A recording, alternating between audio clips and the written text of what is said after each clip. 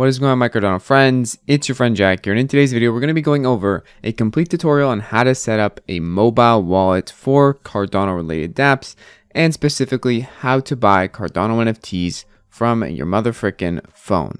With that being said, let's get right into the video.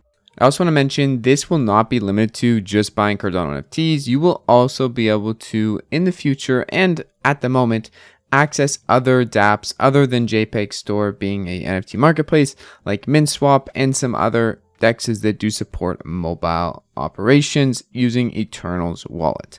So with that being said, first things first, we're not going to be doing this on desktop. We're going to be using our phone today. So we can go ahead, minimize this, and start up our phone and pretty much just go right into it. We're going to open up our phone. You are going to want to go to the App Store, and we're going to download the wallet for today. Now, after we've gotten to the App Store, simply type in Eternal Wallet, spelled like this, and it is going to be the formerly CC Vault one. So there may be scams up here at some point. Make sure you're downloading this one by Taskin Kusk GmbH. If you're not doing that, then it is likely a scam, and if you import another wallet, they can steal your seed phrase and your assets. So be wary of what one you're getting. Make sure you're getting the correct one. If you want to double check, you can always go to Eternal's website and then click the direct download link from there. To be safe, you can go to eternal.io. You can see the link at the top here. Click in the top right, then click on the App Store iOS button right here. It's going to then load up the iPhone version. You can see it is the same one that we just looked at, formerly ccvault.io. You're going to press get, and you are going to install it on your direct iPhone or whatever. Maybe you have an Android. That would work too. After you have it installed, simply go ahead, open it up, and we are going to be creating a new wallet today. You can import an existing wallet if you would like. That does work too.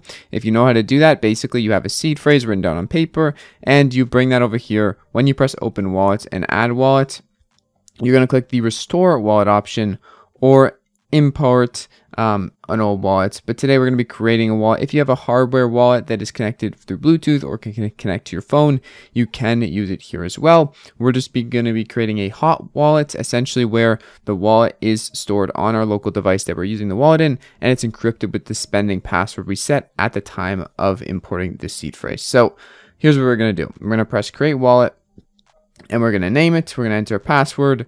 Phone wallet, we're going to name it, and then our password. It doesn't really matter what you make it because you're the only person who's going to be spending this. So set a password and then press save. Press that save button, and then you're going to see how much accounts you want. Basically, how much accounts you want is going to be generally just one for most people. If you want some more, you can add these later, but this will also increase the sync time of your wallet. So keep that in mind. The more accounts you have, the longer it's going to take to sync. We're just going to start off with one for now, and then we're going to go ahead and click one, save it up, and now we are going to have that a warning basically saying nobody can see your screen. If anyone can see this next screen, they're going to be able to get into the wallet you're creating right now. So this is going to give us 24 words to write down. Write this down on paper. Please, please, please do not store it on your device. Do not store it anywhere else but on paper. Unless it's a wallet that you're okay with losing, do not store it anywhere but on paper. Now go ahead, press continue, and then you're going to see a screen of words here that you have to write down on paper. Now, my words, I'm showing you them here, but do not show any of these words. They're likely going to be blurred in this video too, but do not show anyone these words. Make sure you've written these down, and then press this button. Yes, I wrote it down carefully, and press continue. After that, it is going to ask you to write all the words back in order to make sure you do have them written down correctly, and then you can press continue again. Okay, after you've entered all your words in the correct order, make sure you have it written down on paper. Do not store this anywhere but paper. Click the understand that the only way to recover this is using this basically seed phrase we just written down. Otherwise, if you do not have this and you don't have it stored on your local device, you will be out of your wallet and you'll never get those assets again. So click continue once you understand that. It's going to take a minute. It's going to create your first account. And now you can see we have an account on Eternal.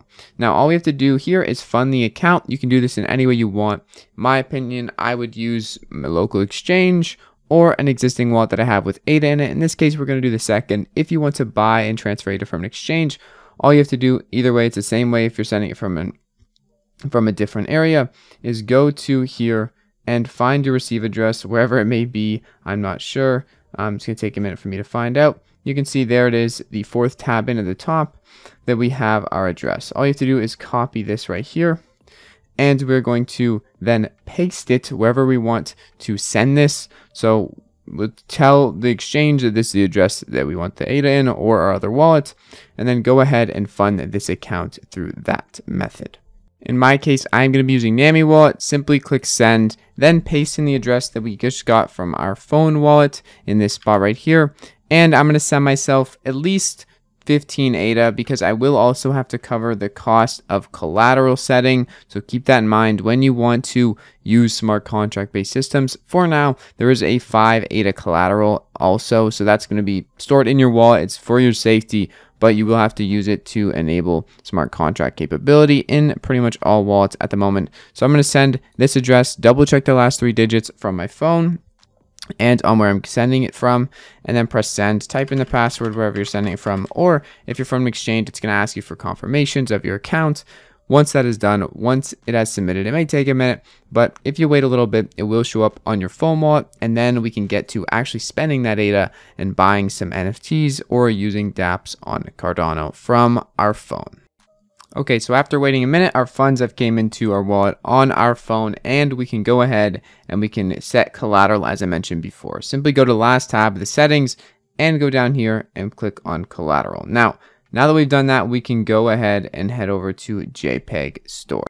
Now, the easiest way to do that, in my opinion, is to go to the top right and click on this little icon right here. This one, the third one in, or the most left one, and then we're going to press connect as dApp account with the account we want to use for connecting to JPEG store in this case, or whatever other dApp you may be using. Maybe you're using like MinSwap or another DEXS.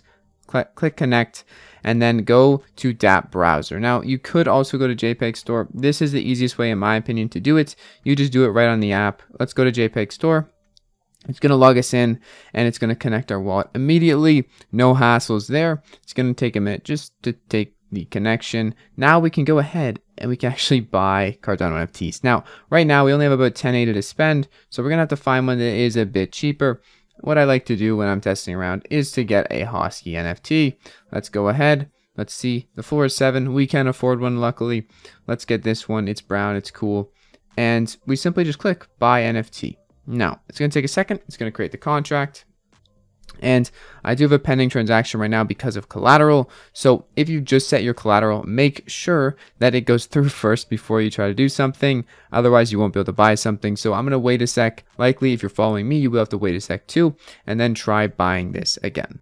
So side note, turns out when you enable collateral on Eternal, it is going to lock up your first UTXO's balance. So in this case, I have disabled collateral for now. I'm going to send myself a smaller amount to split up the UTXOs, as complicated as this may sound. And then we're going to be able to put on collateral and then buy the asset on JPEG store. So all you have to do that, I'm going to walk you through it, is go ahead down here. You can see at the bottom, we're going to send to this account, which is just an inside wallet transaction. We're going to go down here, and you can see now it is total available 15 ADA. Before, it was locked as collateral in the UTXO. We're going to send 6 of it to ourselves just to split up the UTXOs. Then we're going to enter our spending password and press sign. So once this goes through, we can then go back and enable collateral. But as you can see here in the pending section, this transaction is now pending. It's just going to take a minute, and then we will be able to go over and re-enable collateral, go back to JPEG store and buy the asset. Okay, now that the transaction is cleared, we can go over and click on the settings on the very right side, go back, enable collateral, and scroll down. You can see here our balance for our collateral UTXO is 6 ADA. Now I believe we could have just sent 5, and that would have been our lowest UTXO. I would have used that, but I just use 6 for now. But now when we go back to our wallet, we can also see we have 8.8 ADA available and 6 ADA locked in collateral. So there we go. Now we can go ahead, proceed to JPEG store, and we don't have to worry about that 6 ADA in collateral anymore, as you won't be able to send it from our wallet. It is set there. It'll allow us to enable with that or interact with dApps, and we don't have to worry about it again. So let's go ahead. Let's head back over to the dApp store by clicking the top right, then clicking on the dApp browser, clicking on JPEG store, and you can see it's still loaded our Hosky. Now we can click buy, And it also may pop up with this again because we just set collateral, and wait one more time. I would cut this part, but I think it is important to know that things do come up when you're creating a mobile wallet. And also it's good to know how to get around them, how I solved them, and just how you may get stuck in this process, as it is kind of straightforward, but it is very easy to get lost too if you don't know what you're doing. Okay, now we waited some time and our transactions have cleared. I even added a bit of extra ADA to the account just in case, and we can go ahead. And I did have to restart the app, keep that in mind. That did end up helping.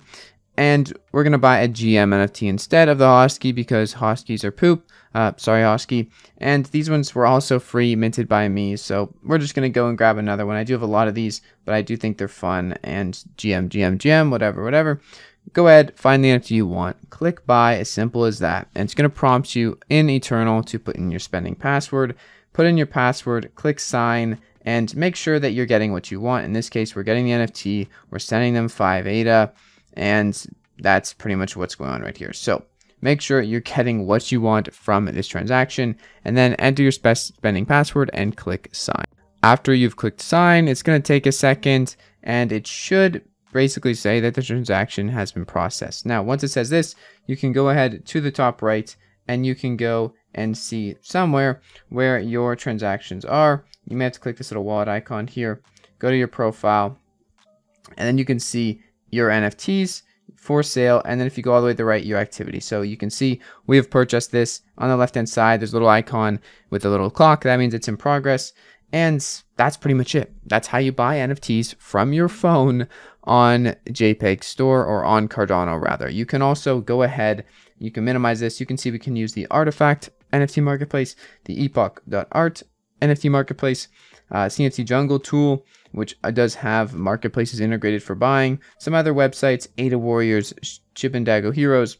You can also use Sunday Swap and MinSwap, the two DEXs that have support for this feature, if you want to not only get Cardano NFTs, but also get Cardano native assets and tokens. Just before we go today, I want to show you how you can view your assets a few ways on your phone, just so you can actually see what NFTs you have. First off, you can go to JPEG Store, you can go to your profile, and you can see your NFTs here. This works great. You can also then click on them, see the traits and all that good stuff. You know, how much percent do these things have, how rare are they? And also what you can do is go ahead to your account right here, click on the top, find your address, which may take a bit more to get to. Basically, find the address, the fourth tab in, copy that up, and then go over to your Chrome tab.